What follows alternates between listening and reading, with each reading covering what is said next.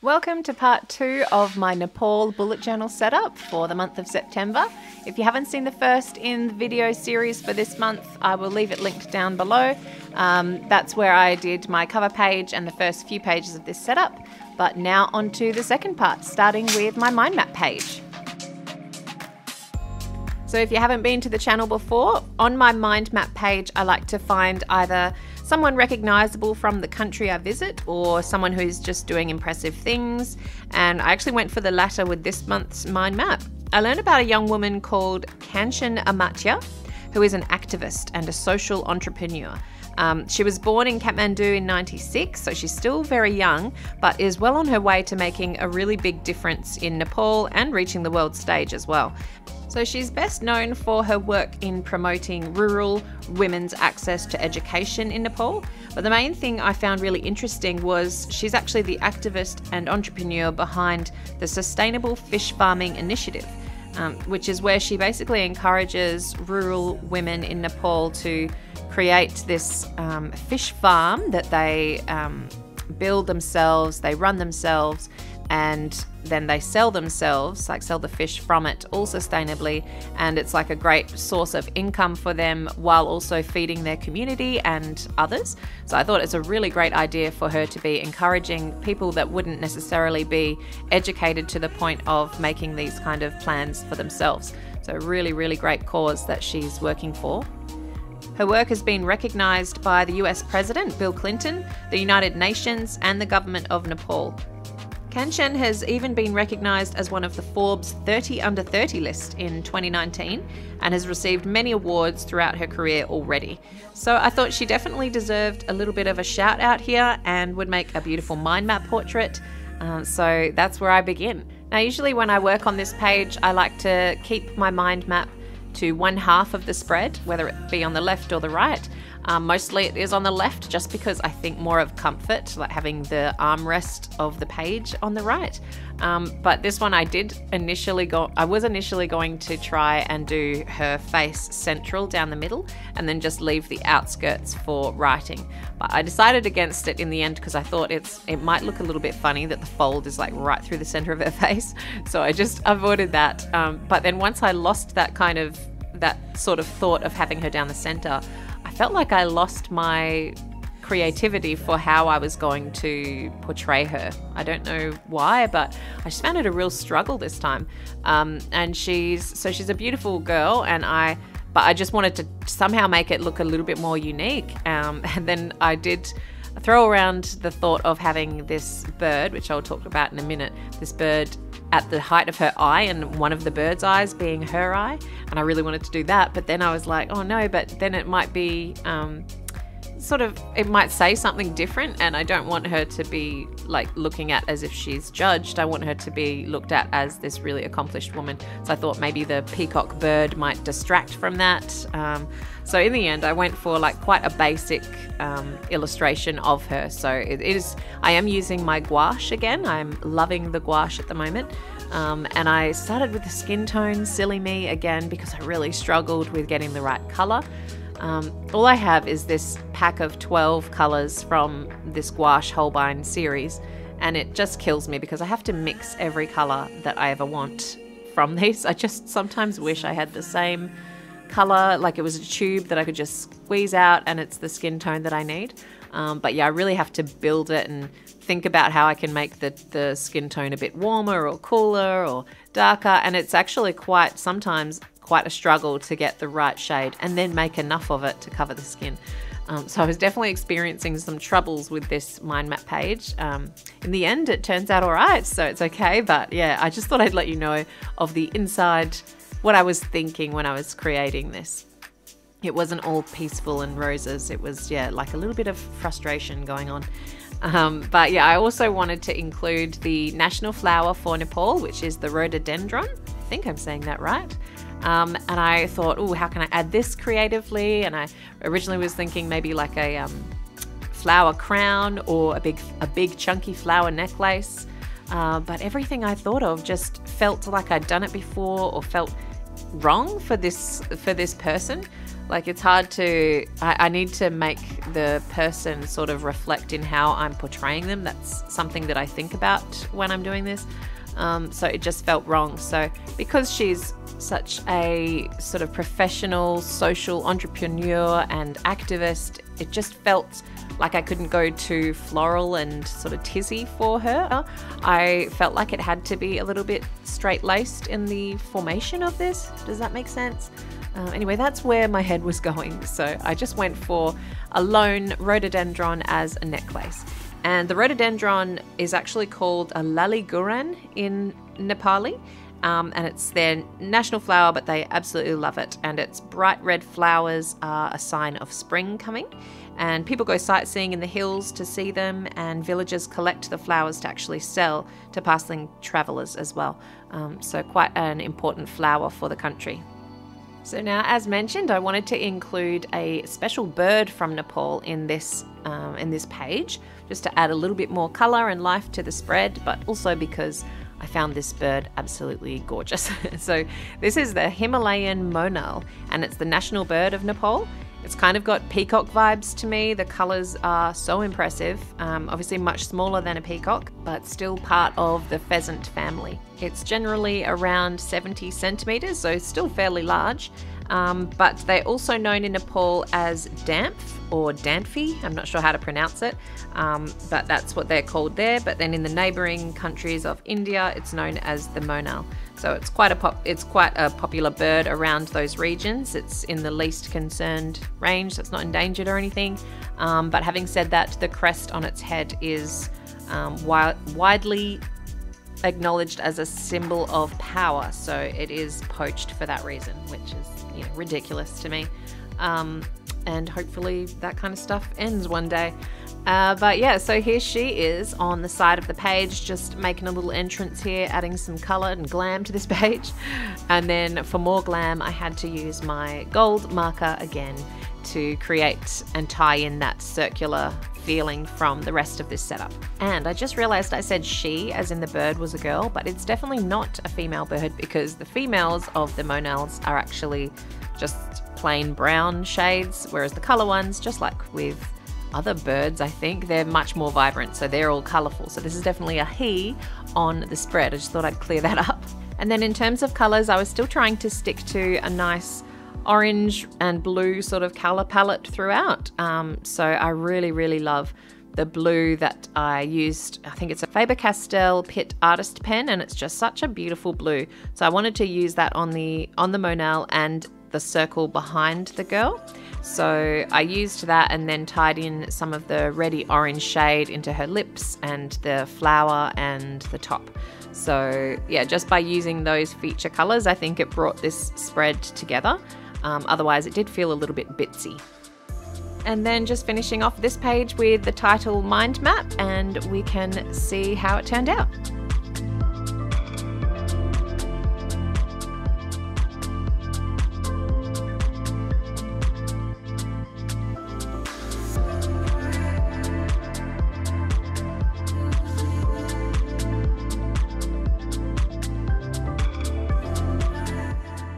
And now we can turn over and get started on the weekly pages. Now this month I decided to try and vary up the way I illustrate the actual days of the week and try and make them a little bit more interesting.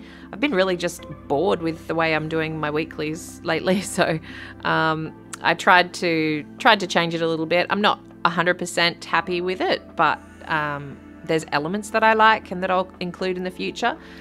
So yeah, I did these across 3 spreads, made all the 5 weeks fit across the 3, which I think is a good amount. But on this first page, I decided to draw this awesome gold-peaked monastery, which is called Kopan Monastery, and it's right on the outskirts of Kathmandu, and it seems to just come out of nowhere. In some of the photos I found, it just sort of balances on the top of a mountainside covered in in trees, and you sort of can't see where it starts.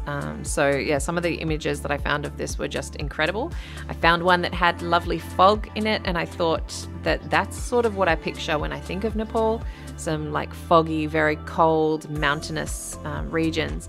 And then this Buddhist monastery was iconic for me. So I thought I would try and illustrate that in a very simple kind of way, just using my Pigma Micron and then a gold pen to enhance the roof part of this building and just add all those beautiful detailed peaks of the buildings with the gold. Now, I mentioned in the last video that I really like the idea of Buddhism. I think it's quite a beautiful religion, and the sort of the teachings of them I think is like worth it. So if I was to become religious, I reckon I would go down this Buddhist path, but I think I can appreciate it without going to the lengths of that.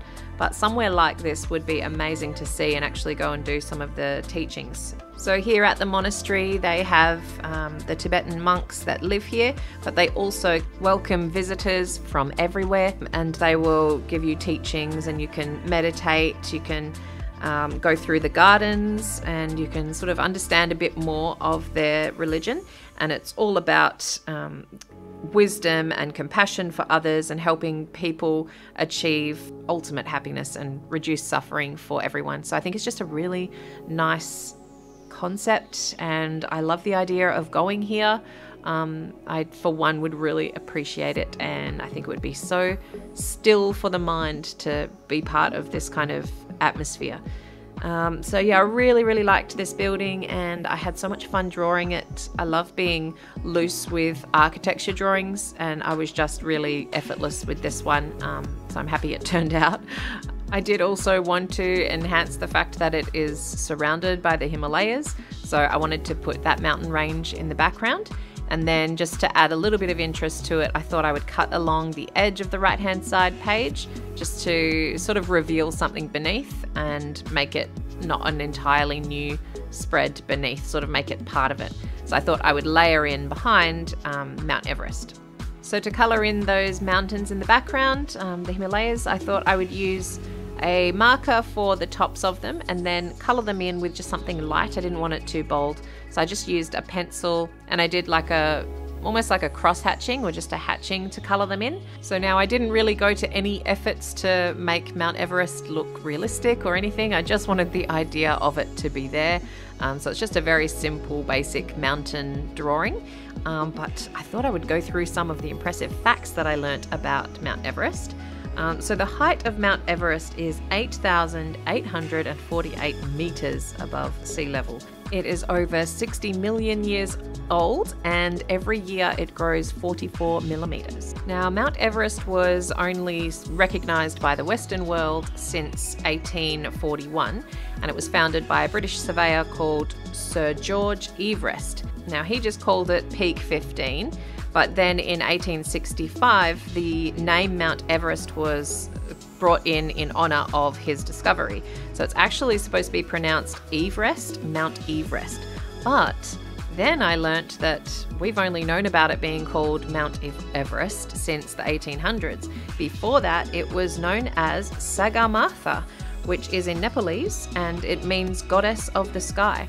So this is a really sacred mountain for the Nepalese, and even before attempting to climb Mount Everest itself, you will actually need to take part in a ceremony at the Everest Base Camp prior to setting foot on the mountain, and in this ceremony you will basically be given permission and given safe passage to tread foot on this sacred mountain. So I found that all amazing stuff, and I was glad I was able to share it with you, because that is immediately what I thought of when I thought of Nepal. So here's how the first 2.5 weeks look in my journal across these two spreads.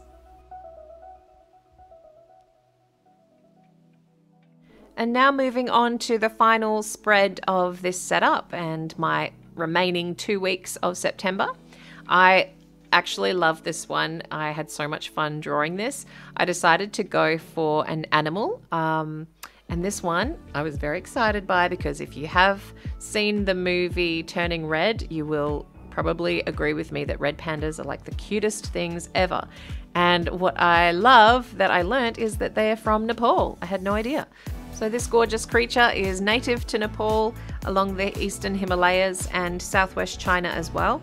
I have always wondered why this guy is called a panda when it looks nothing like a panda.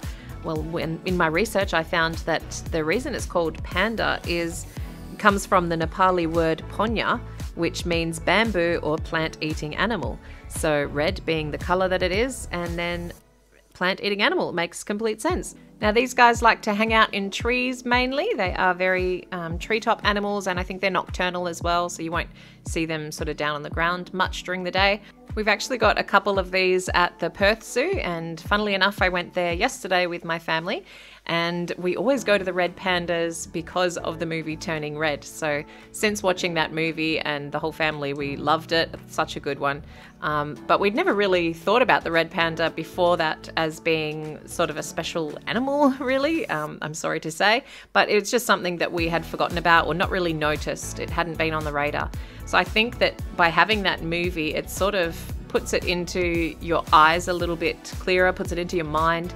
And so I've decided that I really feel that big animation companies should literally do a movie for every endangered species to give it a real character about them that makes everybody in the world appreciate that particular animal and see it in a new light. Because honestly, the red panda at the Perth Zoo gets so much attention now, and I really wonder whether that was there before, because there's only 10,000 left in the wild of these, and so they are endangered. I wonder if it's now more at the forefront so that they're actually being protected more and interested in more by people around the world. I hope you know what I mean. But yes, I really think endangered species should all have their own movie like Turning Red, and then we'll be able to help them more and protect more of our beautiful creatures on this planet.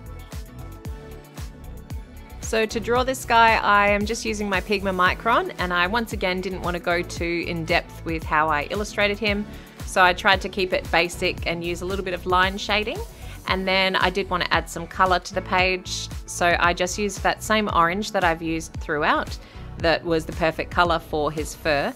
And then just a hint of green in the background for the trees. And then I also wanted to use some pencil, and because the pencil, when shaded sort of on the angle, it kind of gives a rough texture against the paper, it ended up looking a little bit like fur and like it was intentional, which it wasn't, but it turned out quite nice, and just managed to find the right shade. So all the shadowed parts of the red panda I did in texta or marker, and then just went over with my pencil to give it a little bit more of a finishing touch and a little bit of texture. So this is how the final page looks. I've also left a little note section on this page as well.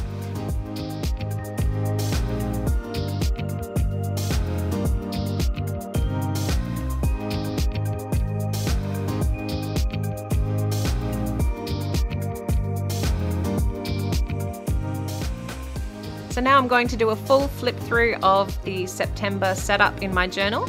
I want to say a big thank you to my patrons for supporting me over on Patreon. It really helps me keep this content going, and yeah, I really appreciate you being there. If you aren't part of my Patreon and you're interested in learning more or seeing more of my content, the link to the Patreon channel is down in the description box. Also, along with my other socials like Instagram, or even to join up for my monthly newsletter that I provide a little bit of extra content for the countries and the art-related stuff that I do here on YouTube. So thank you so much for watching, and I will now pass over to future me, where I will make the choices for the month of November. Well, I hope you enjoyed the Nepal setup, everyone. I thank you so much for watching and seeing what I created with it. Now I'm ready for the month of September to come along. So without further ado, I'm about to choose the selections for November, because as mentioned in my previous video, October is chosen and we are off to Scotland. So yeah, I have my 3 jars here.